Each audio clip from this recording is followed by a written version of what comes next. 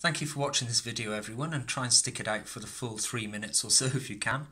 This is Jackie comic number 317 from January the 31st 1970, and it was sixpence or 2.5 pence in British money now, and it's larger than most comics and magazines of the time. It's wider than A4, and it's rather nice actually if you're a comic person, but it is definitely a comic. It's got actors as well in there.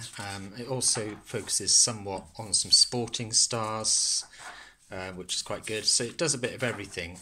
There's also a lot of cartoon strips like this inside. But needless to say, I'm only showing you this because Mr. Bowie's in here. There's Jethro Tull, actually. Ian Anderson from Jethro Tull. And it's got some more obscure bands in here as well. That one's Chicken Shack.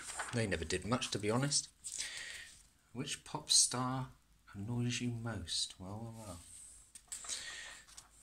And apparently the answer to that one was Mick Jagger. So we move on through, and eventually we will, on the next page I think it is, come to Mr. Bowie. Yeah, there he is.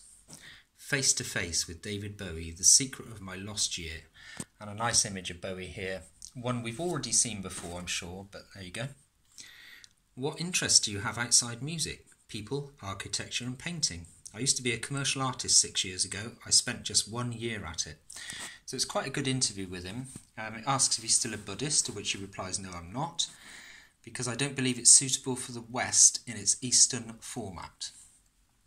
Always a real thoughtful sort of chap, wasn't he, Bowie, really? Then, are you superstitious? I never whistle in theatre dressing rooms. That's quite interesting. Do you write your own material? And he says, yes, I've had 137 published songs so far, which is quite good.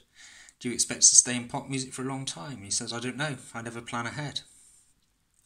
What's interesting is here it says, what is your most treasured possession? And he says, there's no one possession that I couldn't part with easily. I've never attached too much importance to material things. And yet, look at his archive, and he kept all of his suits and his costumes and everything really that he did, and obviously it went into this VA exhibition. So maybe he had a bit of a change of mind on his own stuff that charted his career.